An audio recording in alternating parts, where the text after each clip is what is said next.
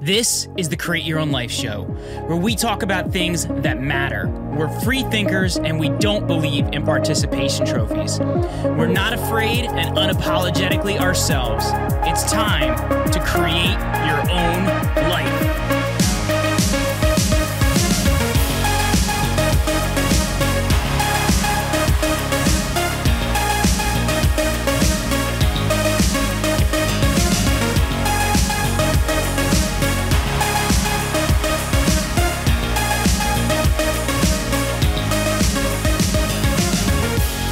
Hey everyone, Jeremy here.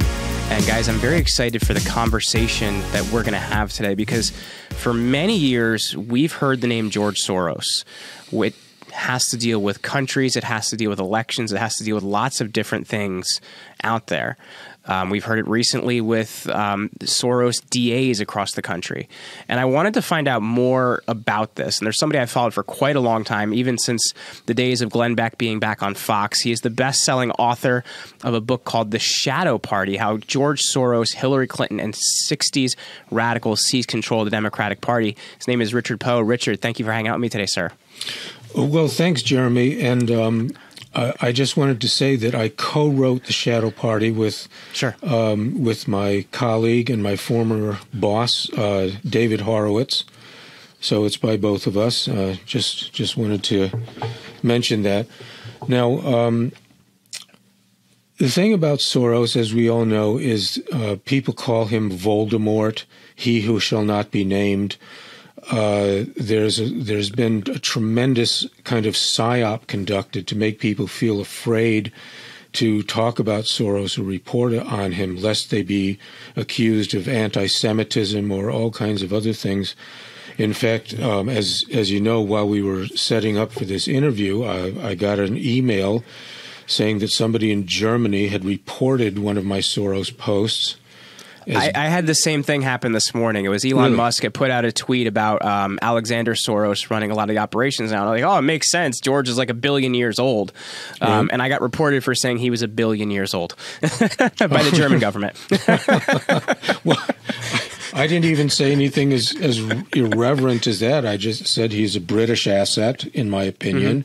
After 30 years of research, I've drawn this conclusion.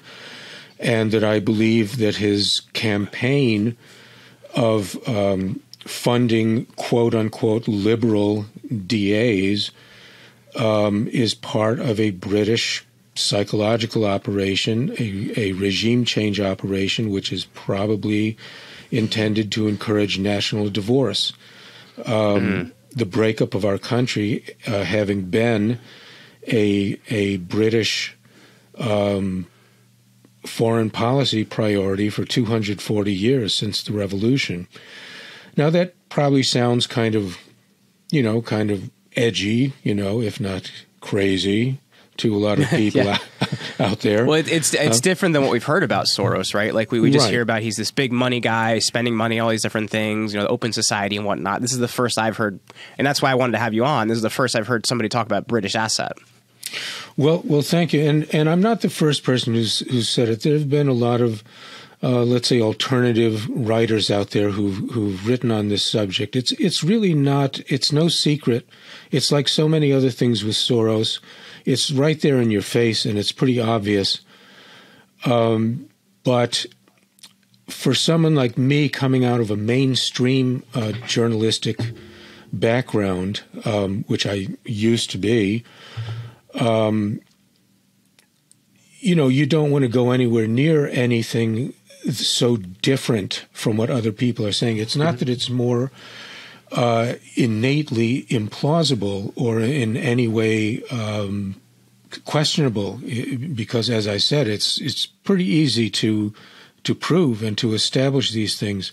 But when you're in mainstream journalism, what you're mainly focused on, if you want to keep your job, is trying as much as possible to say exactly the same thing everybody else is saying. And I've never been that kind of person by nature. I've always been kind of contrarian. But when I started writing about Soros, I still considered myself in the mainstream world. I was writing a book called How to Profit from the Coming Russian Boom. And this was in the early 90s, and I was writing this book for McGraw-Hill, which is about as mainstream as you can get. Mm-hmm.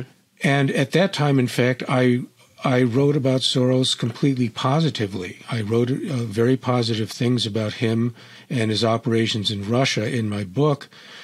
And that was because while I wasn't unaware of certain controversies around him, at the time I was still very much imbued or indoctrinated, if you will, in the Cold War doctrine.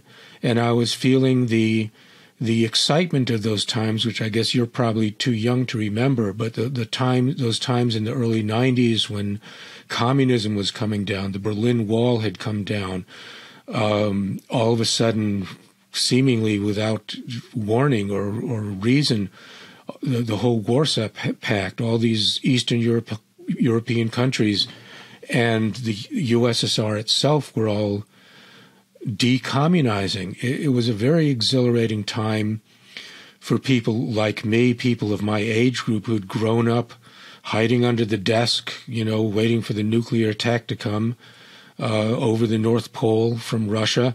Very heady time. And so we felt that, Soros was part of the team. Soros was one of the people who was there helping to make this happen, helping the Russians to adjust and adapt to a free market system. And we all kind of expected that Russia would become a normal Western country and it was all going to be great. So this was all reflected in my book, How to Profit from the Coming Russian Boom, back in 1993. That was the first thing that I ever wrote about George Soros, and it was totally positive. Mm-hmm. Now, fast forward to 2004, I got a phone call from my then editor, Chris Ruddy at Newsmax, and I was one of the first columnists at Newsmax. They started it in 1998.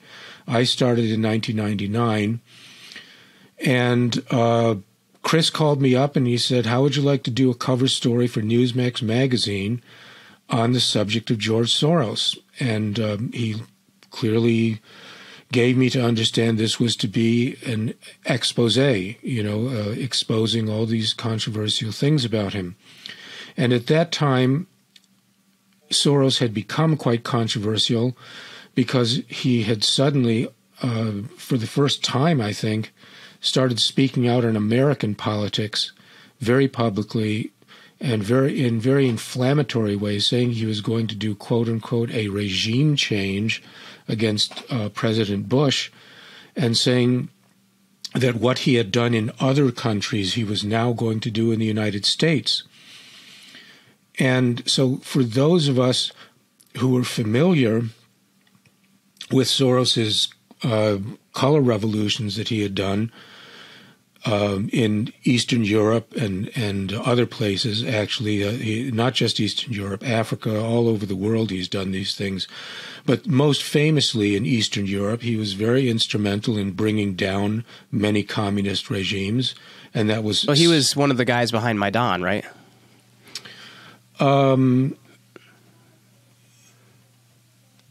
I believe so. Yes. I mean, I hesitated because I don't want to misspeak. Sure. He was certainly. Well, I guess just so people have an idea of like what color revolutions he's going to be involved in. I guess it would just be if we could mention some of those quickly. He was certainly involved in the first Ukrainian color revolution, which was called the Orange Revolution. That's right. That's an admitted fact.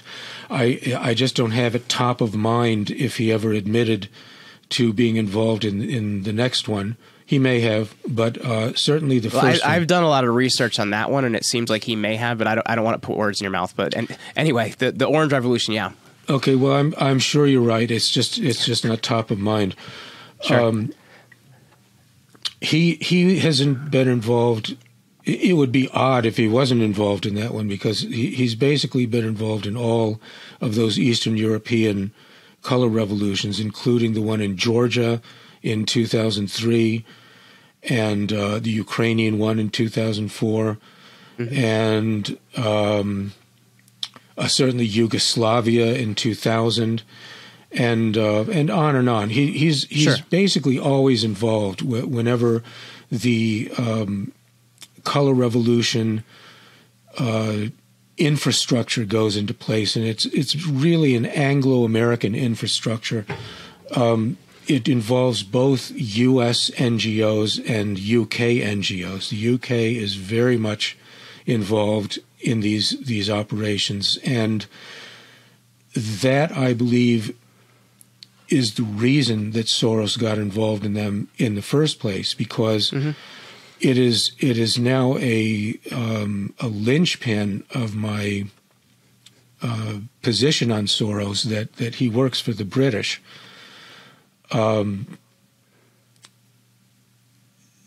It's really pretty obvious, and it shouldn't be so surprising. He was educated in England. He came there as a refugee. I think he was 17 years old. He arrived as a refugee from communist Hungary just after World War II. He lived there for 10 years in England. He graduated from the London School of Economics. He was indoctrinated in British liberal imperialism by one of its greatest spokesmen, the philosopher Karl Popper. And a lot of people don't realize that Karl Popper's famous book, The Open Society and Its Enemies, is literally and absolutely a philosophical defense of British liberal imperialism. It is explicitly a defense of that system of global governance, let's call it. And what that means, British liberal imperialism, this was a belief that was pushed, especially starting in the late 19th century, that the purpose of the British Empire was no longer just to loot and plunder.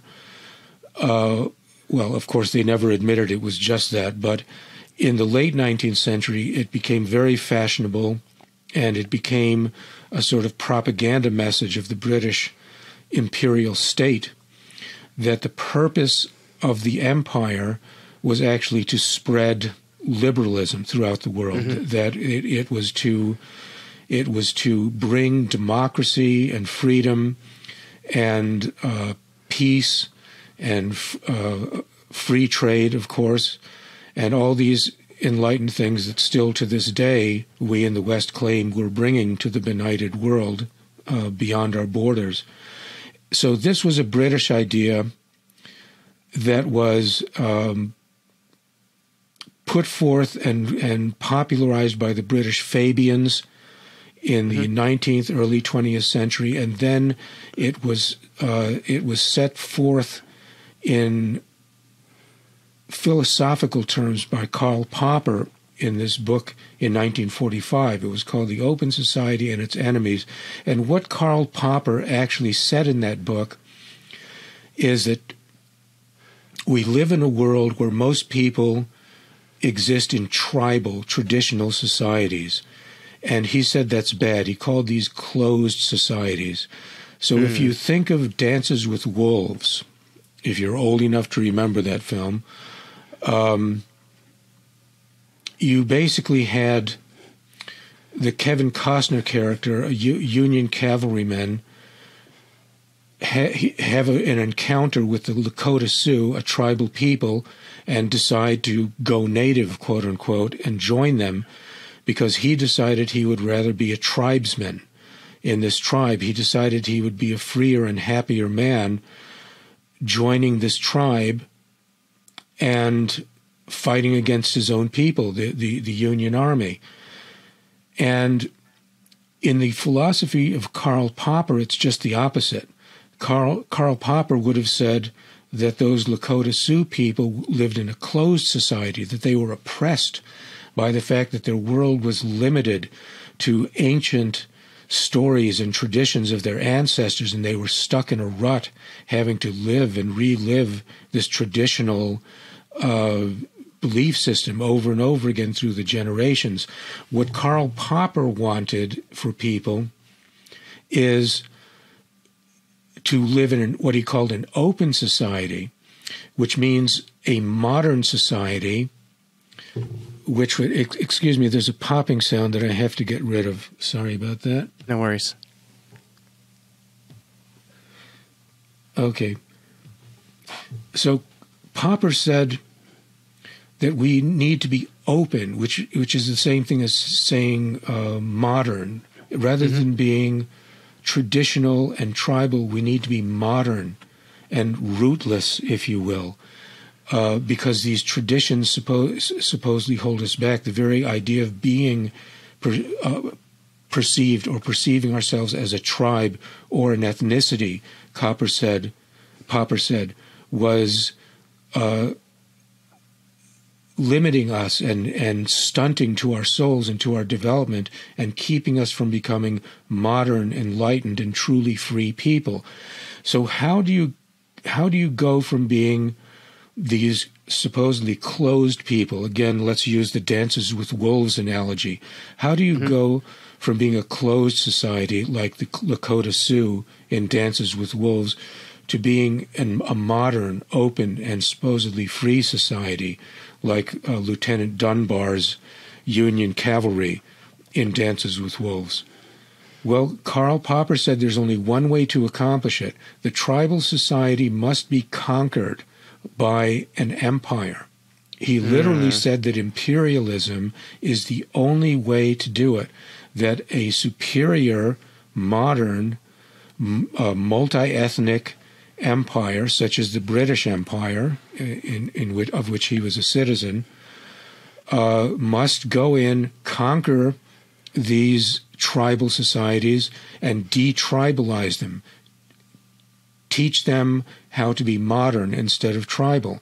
So this is the core of Karl Popper's open society. This is the core of British liberal imperialism, which in fact not just Popper, but the entire London School of Economics was based on it. The London School of Economics, which Soros attended and from which he graduated, was founded by Fabians, and it was founded to propagate this very ideology of liberal British imperialism, that it was the role of the empire to go out and conquer the world in order to enlighten people and turn them from being tribal people into being multi-ethnic, cosmopolitan, modern, free people hooked into the modern Western system.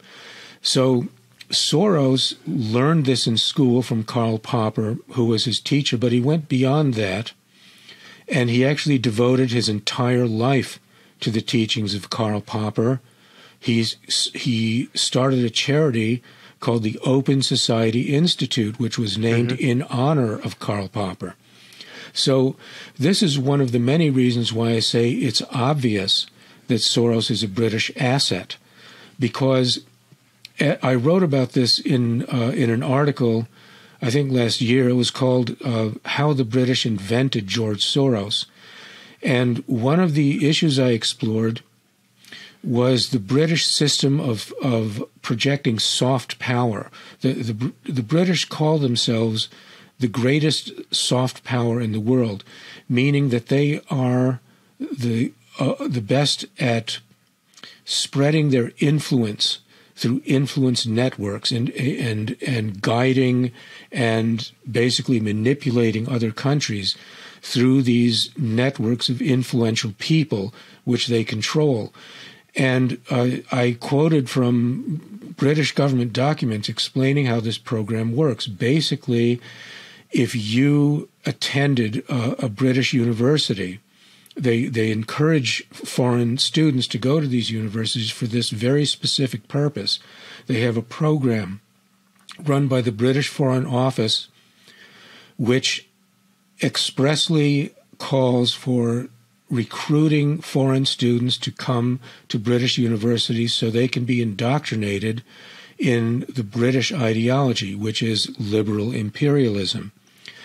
And then once they are so indoctrinated and once they are acclimatized and assimilated and in a sense given some kind of stake in British society, at the very least some kind of sympathy toward British society, which anyone would get having gone to college there. Sure. The British Foreign Office says in their own documents that they then have a highly organized system for keeping track of these graduates as they return to their home countries, for encouraging them to go to events and take part in all kinds of activities, to network with other graduates of UK universities for the express and explicit purpose, again, according to these UK government documents, for the express purpose of helping the British Foreign Office to influence their home countries to go along with British policy. Now, this is just one of several reasons why I say Soros is a British asset. It's because as a graduate of the London School of Economics, he is part of this program of soft power. He is expressly and explicitly part of it. But even more than that, he has shown by his actions and by the entire course of his career, and by starting a charity named after his professor at the London School of Economics and dedicated to the implementation of the Fabian doctrine of liberal British imperialism. He has literally devoted his entire life to this. So not only was he a target for this kind of soft power recruitment, but he showed by his actions that he was successfully recruited, that he remained till he's now in his 90s. What is he, 92, something like that? I don't know. According to Twitter, he's not a billion, is what I learned today. I don't know. Well, let me ask you this then, Richard. Like, so if I can, that totally makes sense to me, because I didn't realize the Karl Popper connection with Open Society. You know, that was kind of the first thing that came to mind when you mentioned it. But I'm curious for people listening, like, then how does he do it in these different countries? You know, like, I know you referenced this in your book, The Shadow Government, that you co-authored, but how does Soros do this then in these different countries, and what is he doing in America currently? Well, actually, the book is called The Shadow Party. Shadow Party, sorry. Just to make sure that's... Speaking quickly here, sorry. It's called The Shadow Party. Now, what we described in that book was Soros, having made a career of overthrowing governments through these so-called color revolutions, announced in 2003 that what he had done in other countries, and he named several countries where he had done color revolutions, he was now going to do in the United States. He announced it publicly. And there was no question what he meant, that he was going to use all the same tactics that he'd used in places like Yugoslavia, and he was going to use them here. And I think after the extraordinary events of the year 2020, I think we all can see very clearly what he meant by that. So we described in The Shadow Party the history of how he would organize these color revolutions, and basically what it involved. His role in it was twofold. It was primarily helping to fund them in cooperation with a whole NGO infrastructure, which is controlled partly by the U.S. government, partly by the British government. And there are even, I think there are French NGOs and even German ones and from some other countries that have been set up. But this system of color revolutions is really, a lot of people now are finally catching on that it's not just George Soros doing it. It's that it is really, it's NATO, it's the Western governments themselves, it's this entity that we used to call the free world at a governmental level that's doing it, and Soros is merely plugged into that.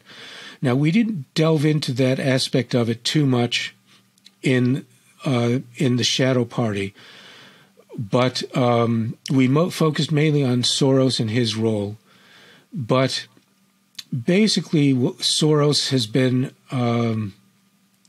he's been kind of the public face of all of these essentially covert operations. And this goes to the question of what I call the Soros psyop, because what I discovered about Soros, what I came to understand about him, is that he's a front, that he is much more of a kind of celebrity figure who's put in front of the cameras to be the sort of chosen bad guy for everybody to point at and hate and blame.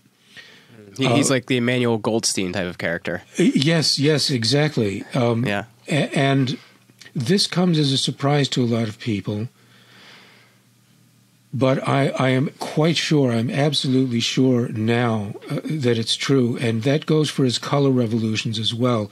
Yes, he and his Open Society Institute, or now it's called the Open Society Foundations, yes, they put money into these color revolutions. They took part in them in all kinds of ways. But what Soros does is he's the guy who gets up and takes credit for it and says, I did it, in front of the cameras. And I believe the reason he was chosen for that is, well, we see it right in front of us every day. If you go on Twitter right now, there's a lot of talk about Soros right now as we speak. Elon Musk is talking about him.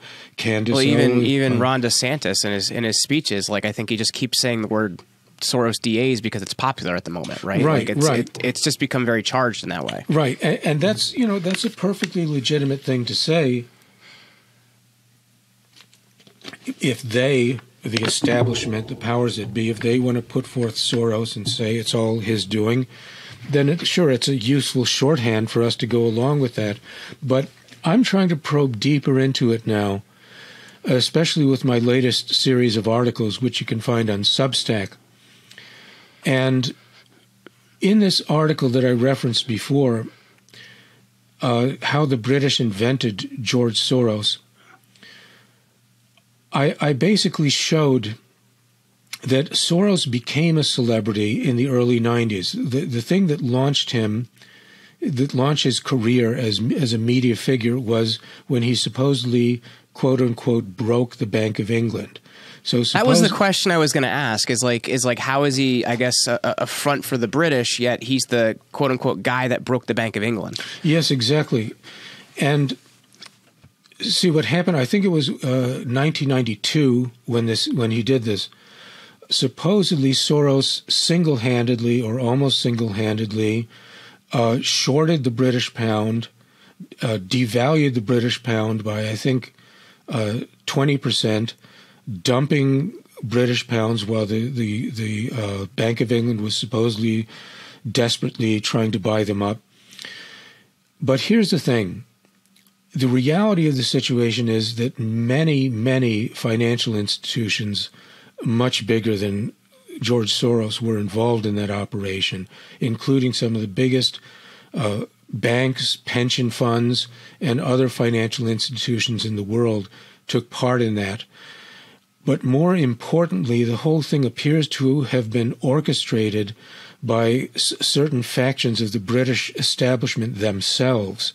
And the reason they did it, as I think I pretty well established in that article, the reason they did it, as they admitted themselves somewhat later, is that they wanted to devalue the British pound in order to prevent the pound from being converted to the euro, because at that time they were just setting up the eurozone and they were making preparations to convert other European currencies to the euro, and the pound was supposed to be converted, but because of that devaluation supposedly caused by Soros, they were unable to qualify. They were kicked out of the European exchange rate mechanism. Yes. Because it was extremely successful because the pound stayed pretty darn strong even against the US dollar. I remember being, I studied in the UK in 2009, and I remember it was like 1.7 to $1. Like I couldn't buy anything.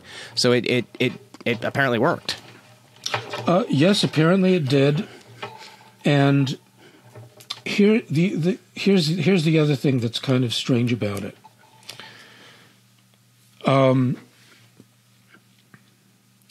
There was a guy named Lord William Rees-Mogg, who was a very prominent a British journalist. I have named him the man who created George Soros. And I think that title is appropriate. Rees-Mogg was the editor-in-chief of the Times of London for 14 years. He became a vice chairman of the BBC after that, continued writing as a columnist for the Times. Rees-Mogg took it upon himself to become the leading promoter of George Soros, his biggest champion and promoter in the British press, so that when Soros supposedly broke the Bank of England, here's how it happened. At first, when it first happened, nobody knew who did it, or supposedly nobody knew who did it, and that's to be expected because international currency speculators don't normally go around boasting about their deeds. They try to hide their activities as best they can because they don't want to be investigated. They don't want to be criminally prosecuted, et cetera, et cetera. You know, breaking a national currency is a pretty big deal. It gets a lot of people officially angry at you. Right. So for some time, and I think maybe for weeks, nobody actually knew who broke the Bank of England, quote unquote, until all of a sudden George Soros himself suddenly popped up and announced, I did it. He confessed. Wow. And he confessed through a British newspaper, which I think was the Daily Mail. I hope I got that right. They suddenly ran a cover story, big headline, and a picture of George Soros sipping champagne or wine. And the headline said something like, Soros says, I did it. And supposedly this story was based upon leaked documents from Soros's quantum fund, which was then domiciled in the Netherlands Antilles, which is a secrecy jurisdiction. And supposedly somebody leaked a quarterly report from the quantum fund to the British press showing that Soros had supposedly been the man who broke the Bank of England. So on several levels, this is very strange because these secrecy jurisdictions are set up for a reason. And if any officer of the quantum fund had leaked such documents to the press, I wonder what would have happened to him. I think under the laws of the Dutch Antilles, that may be a serious criminal offense. I'm not sure, but sure. You know, they have very strong secrecy laws. At the very least, there would have been some repercussions. You'd think the culprit would have been found and revealed, and that would be part of the story. But somehow it was supposedly leaked. Soros supposedly said, "Oh, I'm shocked that somebody leaked this, and how could this information get out?" But then, if he was so shocked and so dismayed, why did he then go straight to the Times of London and grant an interview to them and confess the whole thing?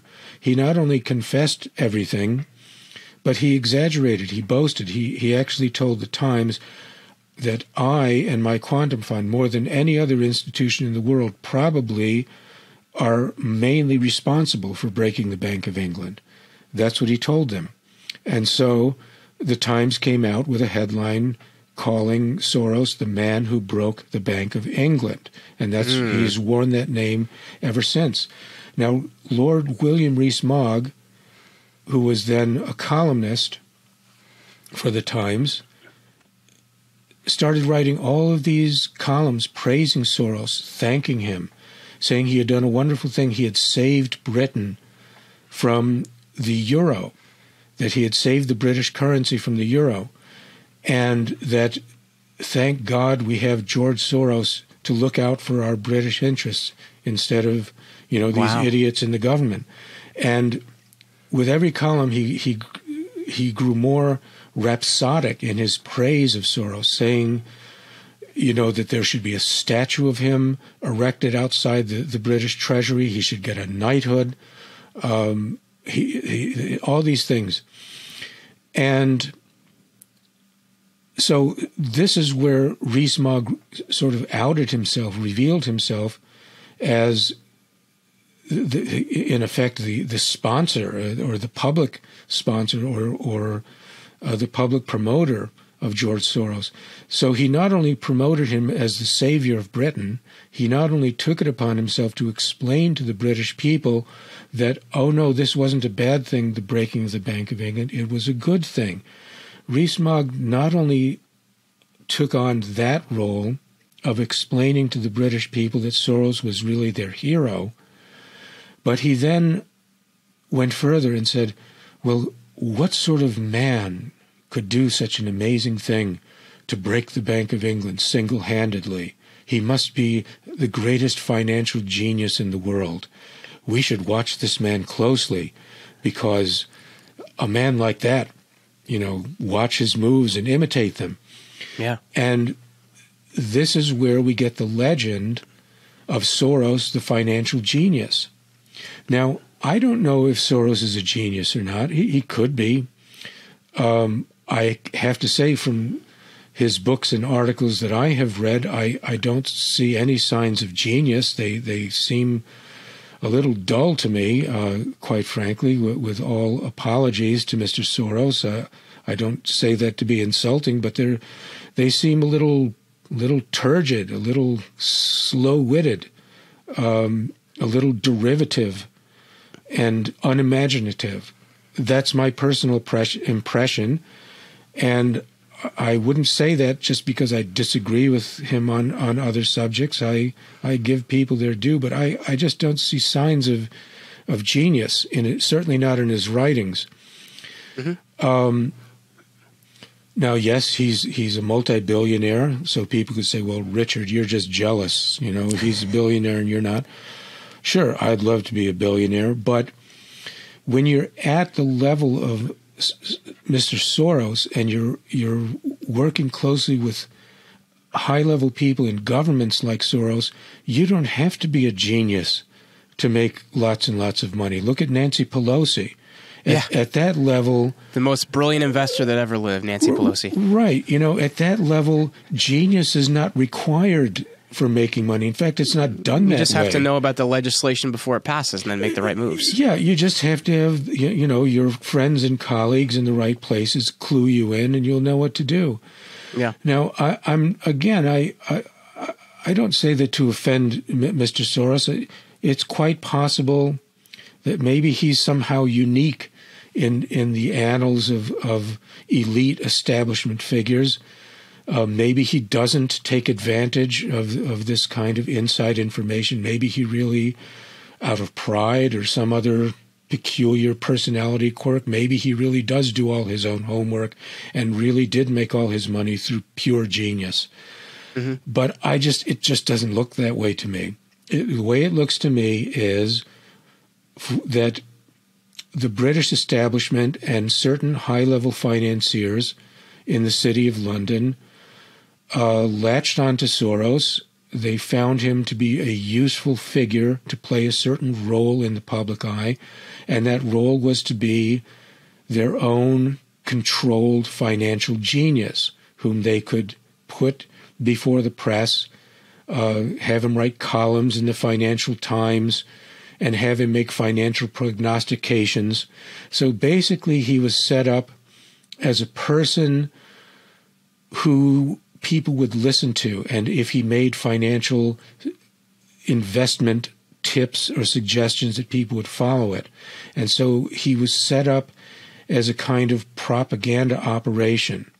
And this is what I argued in my article, how the British invented George Soros, and this is what I meant by it. They invented him in the sense that they made him something much, much bigger than he was, the man who broke the Bank of England, the greatest financial genius in the world.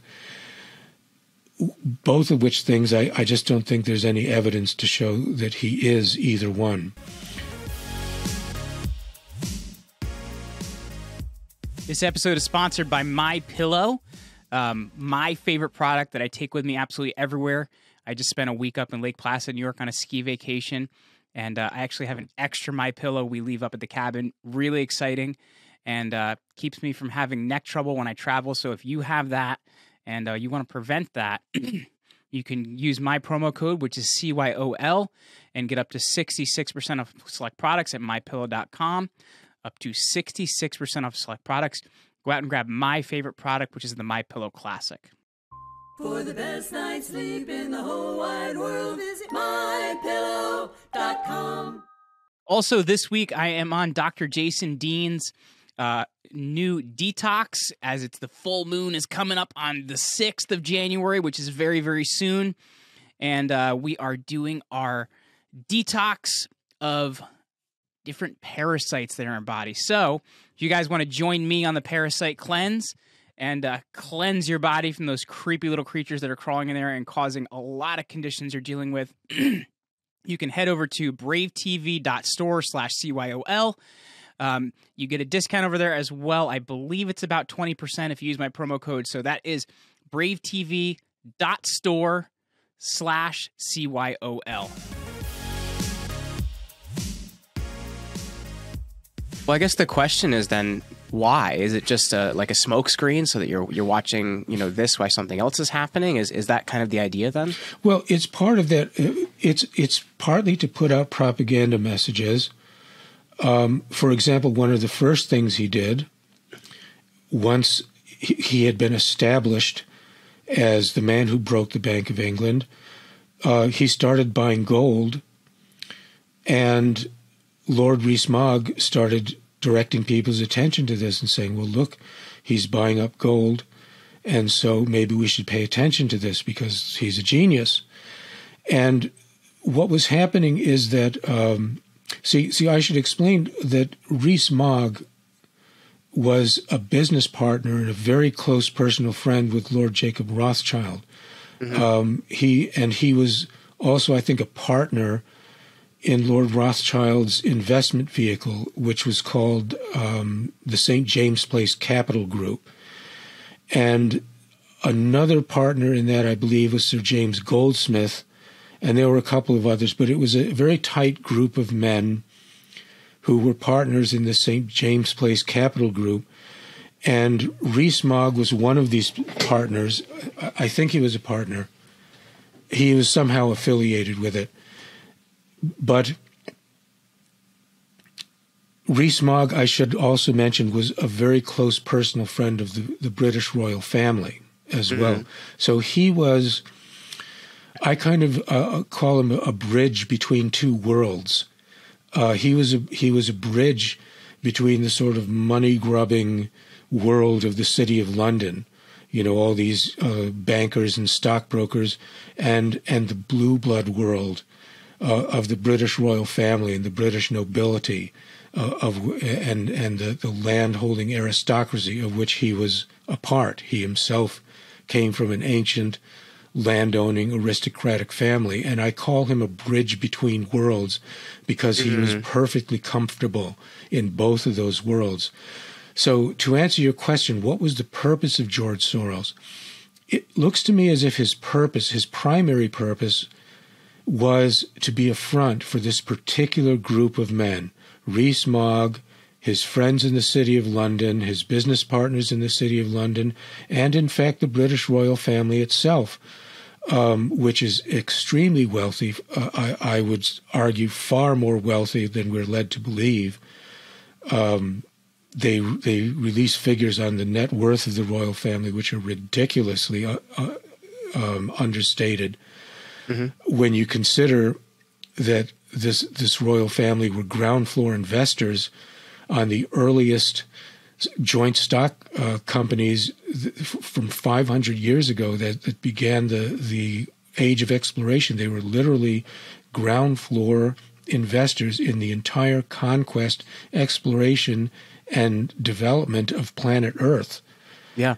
And so imagine how wealthy they must be. But we'll never know, because England has this elaborate system of what they call secrecy jurisdictions, set up in places like the Bahamas and Bermuda and the Isle of Jersey and what have you.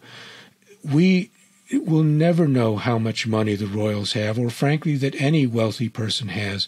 All these lists that you see in Forbes and Fortune, it's all just guesswork. And it consistently underestimates, because there is no way to find out what money is held in these offshore banking havens, these secrecy jurisdictions, as the British call them. So anyway, you have to understand that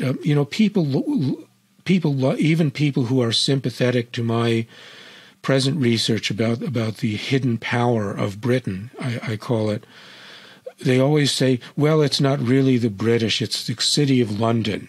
It's all those grubby bankers in the City of London. It's not the nice Anglo-Saxon people of Britain. You get this a lot. And I try to explain to people that the British aristocracy, or at least certain families, are extremely wealthy and extremely active in global finance. And the British royal family especially, they get the lion's share. That's why they're the royals. It's their prerogative, and it always was their prerogative to take the lion's share from these global trade monopolies that they've been setting up for literally 500 years. So it was leaked by Soros's biographer, one of his biographers, that the Queen of England, the late Elizabeth II, was in fact one of his investors in the Quantum Fund. And there's no way to prove this. You can't prove anything about where the royals invest their money, but it was deliberately leaked in Soros's authorized autobiography, his first one. And I can't remember the name of the author, I'm sorry, but it's a very famous book. I think it's called something Messiah, Soros the Messiah, something like that. The Messianic Billionaire. It has the word The Life and Times of the Messianic Billionaire? Yeah, that's by one. Michael Kaufman? Got it. In that book, there's a leak that supposedly Queen Elizabeth II is a major investor in the Quantum Fund.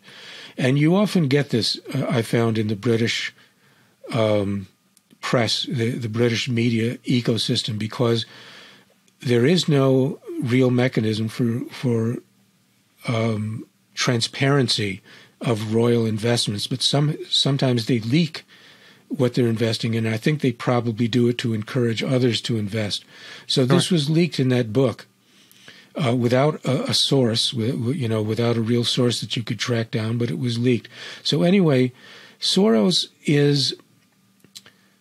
he's basically a guy who seems to have been appointed by Lord William Rees-Mogg, the guy I describe as the bridge between worlds. And he was appointed as the spokesman, as the public spokesman for this, for these two worlds, because I believe that his Quantum Fund was also a bridge between worlds. It was a place where City of London bankers and people like that could mingle their funds with the royal family and people like that. And they could do it in the Netherlands Antilles, where there's total lack of transparency and nobody has any idea what they're all up to down there.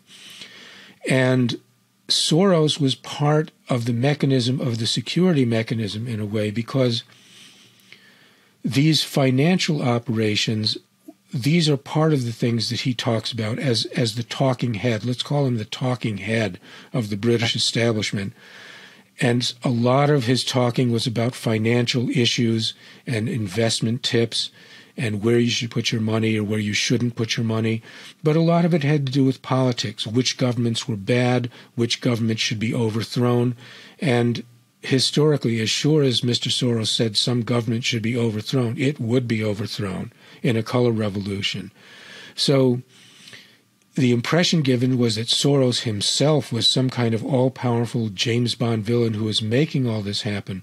But once you realize that he had the whole British establishment behind him, from the royal family down through the City of London financiers and anyone else who might invest in the Quantum Fund or other of Soros's investment vehicles, and once you realize that those investment vehicles are the same vehicles that would be used by British intelligence for its various kinds of operations around the world, be they economic warfare operations, be they color revolutions, or any other kind of destabilization or psychological operation that would require moving large quantities of money.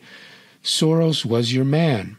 Mm-hmm. And I'll give you another example of that. Rees-Mogg also, in the Times of London at one point, again in the early 90s, and I've tweeted about this on Twitter, he started calling for investments to be put into China. He was saying China will be the greatest superpower in the world, greatly surpassing the United States, and we should all put our money into China now. And we should a good way to do this is through secrecy jurisdictions, offshore accounts of the sort that George Soros runs. He named Soros specifically as the type of person, and the Quantum Fund specifically as the type of outfit that you might want to consider if you want to put a whole lot of money into China. And he said that, as Lord Rees-Mogg said, that now some people might think that it's a little risky to put money in a communist country like China, but let me tell you, the Chinese are absolutely dependent on this offshore money, by which he meant dark money. Mm-hmm. And he said they're absolutely dependent on it, and if you are their benefactor and if you are giving them this money, they will take care of you.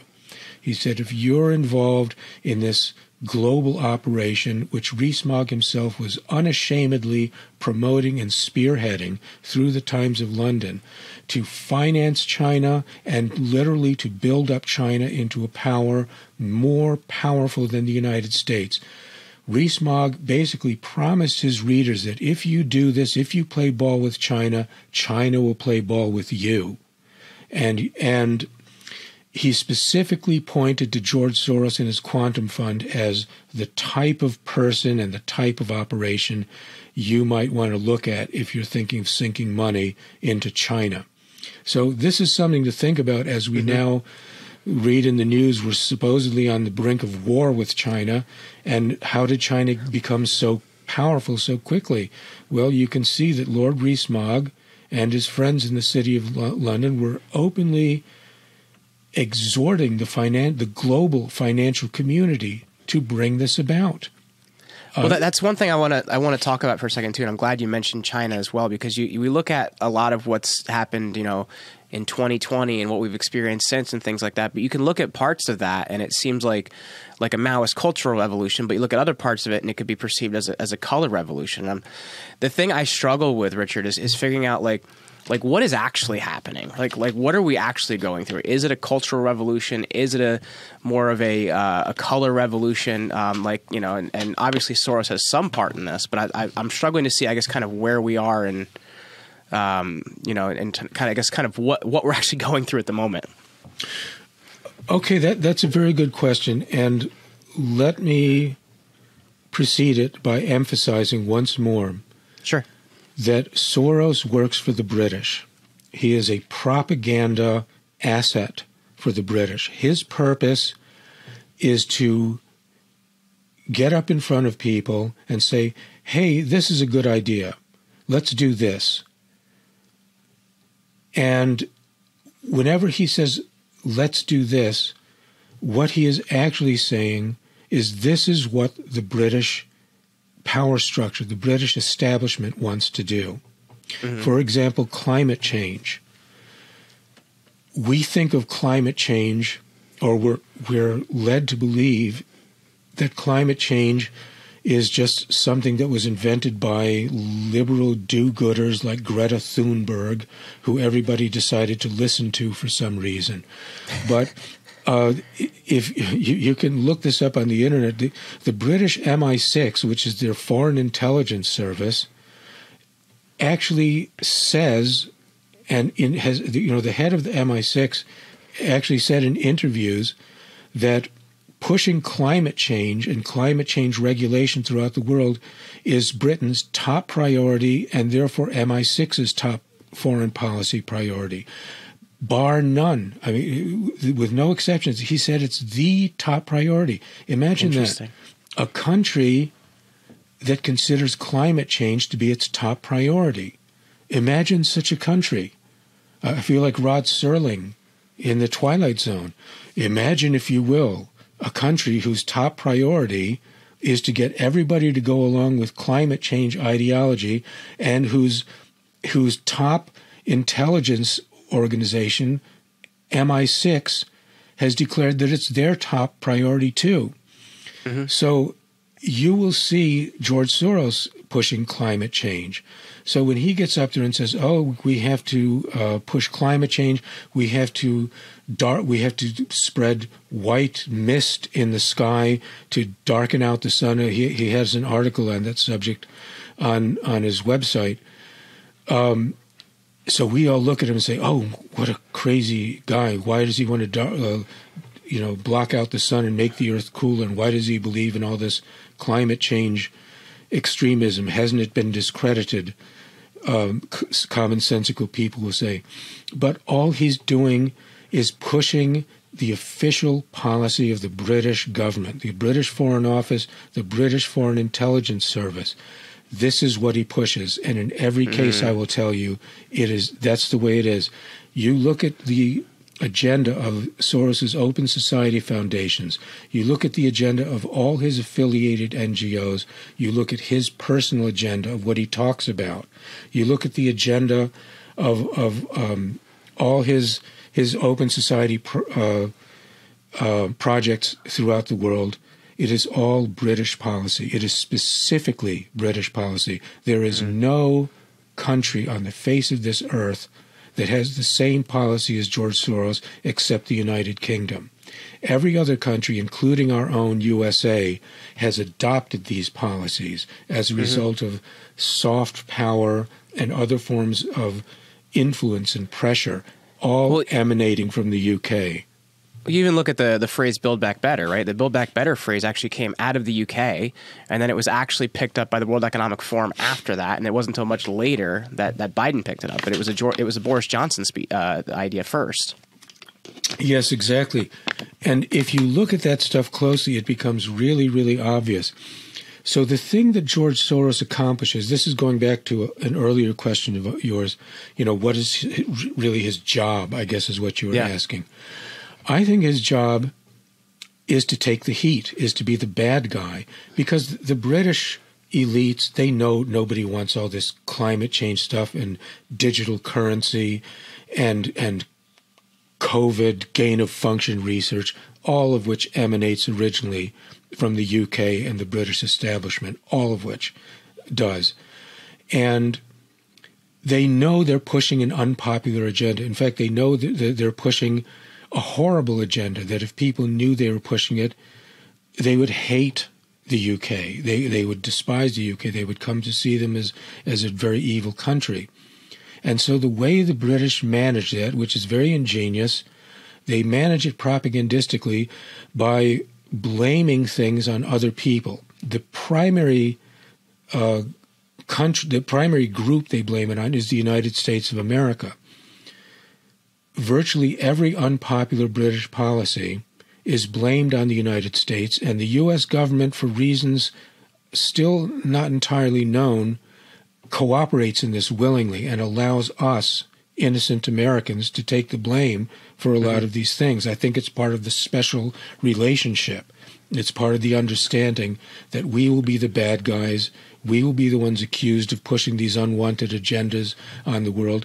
But the other person who is blamed is George Soros, because he gets up there and announces, this is my idea. This is what I think we should do.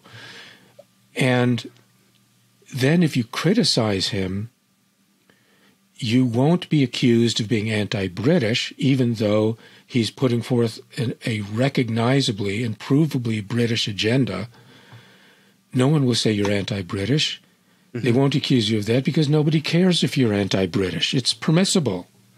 Yeah. They'll say you are anti-Semitic because you disagree with George Soros and he's Jewish and he's a Holocaust survivor. Well, he doesn't even practice, from what I understand. Well, I'm not going to get into that. Right. Let me tell you, I get it. I understand the criticisms that people have, but my father was a Jew, and he and his whole family did not practice. I mean, so I was, in fact, I've written actually, my father was Jewish and my mother was actually part Jewish. But I was brought up Catholic because that was my mother's religion. She was, the Jewish part of her were conversos from Mexico. It gets complicated. but my father in many ways had a lot of the same attitudes as George Soros. And so I don't want to get into a contest with Mr. Soros about who's more Jewish than who. He wins. Understood. He wins that one. I don't want to get in that fight. He's more Jewish than I am. Absolutely, totally.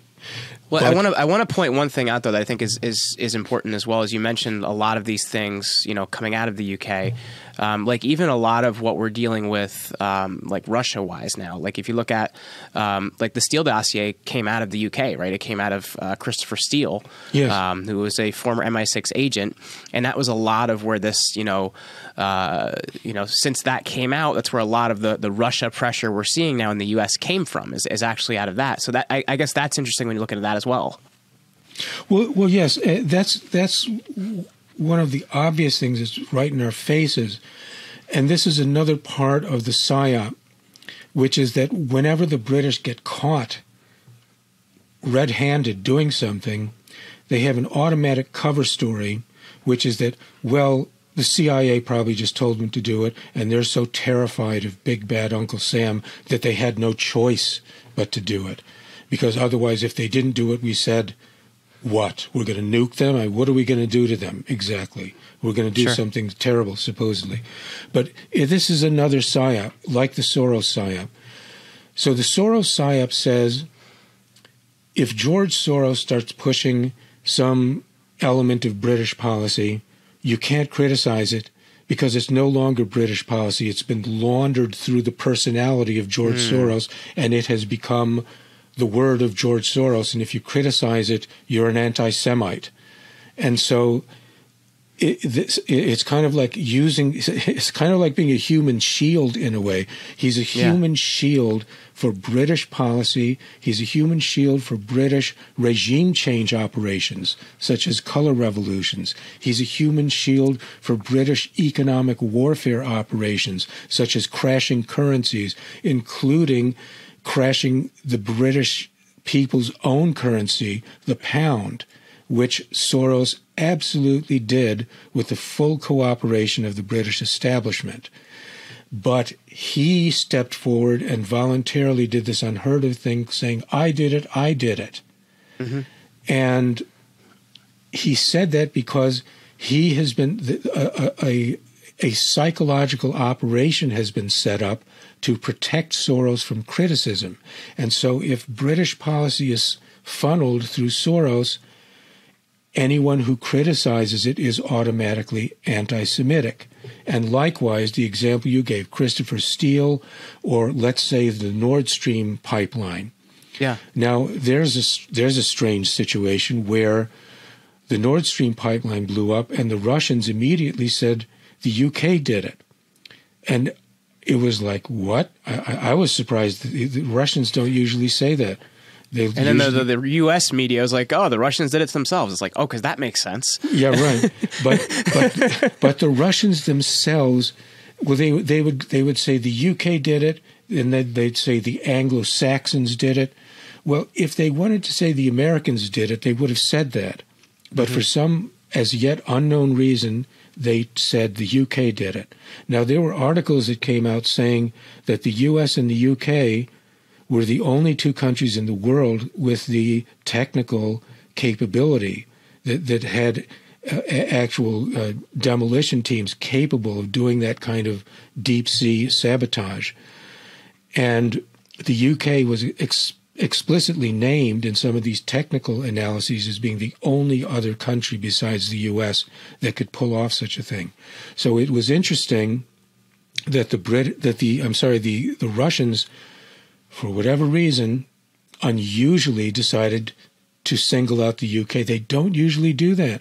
Mm-hmm. The Russians usually go along with the idea that the United States is the undisputed hegemon of the world, and that the UK and every other country in Europe is just their slave and their vassal who does their bidding. That's the Russian position, as well as the European and British position.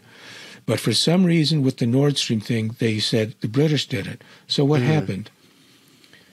So Seymour Hersh comes out with this story on Substack saying, no, it was the U.S. and the Norwegians and the Swedes and who knows who else, the Republic of Liechtenstein or the Grand Duchy. I don't know. I remember that. No, I'm just kidding. But I remember he said the U.S., the Swedes, and the Norse. He didn't even mention the allegation that the Russians had made. You would think Mr. Hersh would at least say, well, the Russians accused the UK, but I looked into it and found that's completely groundless. He didn't even mention it. He just put out a rival propaganda narrative without comment and without reference to the Russian propaganda narrative, which I found strange. I thought it was very strange. But that's another example. Even if it came out, and some people on Twitter did say this, when the Russians first came out and said, well, the British did it, people were saying, well, if the British did it, it's because the Americans made them do it. The Americans told them to do it. Same thing with Christopher Steele. Well, if Christopher Steele was spreading false information to influence the U.S. election, it's because the big bad CIA told him to do it. So this is another way that the British protect what I call their hidden power. The hidden power of Britain. And what it basically comes down to is that our world, as we can plainly see on the most obvious level, is an English-speaking world. That the English-speaking countries have united together in a very tightly interlocking group, which is particularly exemplified by the Five Eyes Intelligence Treaty, where basically our intelligence agencies have been congealed and locked together, seemingly to an unprecedented extent, to an extent that calls into question whether we are even sovereign nations anymore. Right. And I will also say that Henry Kissinger himself, in a speech in 1982 before the British think tank Chatham House, he said that after World War II, that a relationship during and after World War II, he said it started during World War II, supposedly. I think it started earlier. But he said especially during World War II, a relationship was set up between the U.S. and the U.K., the special relationship, under which he said that the British government had more input and authority over U.S. affairs, including internal affairs, Kissinger said, than, in his opinion, had ever happened between two sovereign nations. Wow. That's what he said. And he said this in a speech before Chatham House in 1982. Now, they have what they call Chatham House rules. All these types of discussions are supposed to be secret. So I imagine that was probably secret for a number of years and then maybe was released more recently. I'm not sure when it was released, but it was an extraordinary statement, especially coming from Kissinger. And he added in this speech that during his years in the White House, said Kissinger, that he was more open with the British Foreign Office than he was with his own U.S. State Department, that he worked more closely with the British Foreign Office than he did with the U.S. State Department. Well, looked at from a counterintelligence point of view, you could take that as a confession that he was actually that he was actually a British agent of influence. I mean, if he's the national security advisor, I think he was first, and then he was promoted to Secretary of State, and he's keeping the British Foreign Office better informed than his own Secretary of State, I get double agent vibes from that. I mean, I think people can get in big trouble for doing that, but because he's Henry Kissinger, he can say it in a speech and everybody applauds and says, how wonderful. But I think if you or I tried that, you know, we might be a little trouble. I think so. Well, Richard, I've really enjoyed this conversation. I think we got really deep into things here too. So I think we'll definitely have to have you back in the future to kind of dive a little bit more into this. But for people listening, if they want to, you know, connect with you, follow more of what you're doing, and also, you know, check out more of what you're writing, where's the best place for our listeners to go? I have a website, richardpoe.com. I write on Substack. That's probably the best place to go. We all want to support Substack. And I'm on Twitter at realrichardpoe.com. Very cool. Richard Poe, thank you so much for your time today, sir. Thank you, Jeremy. It's been a pleasure.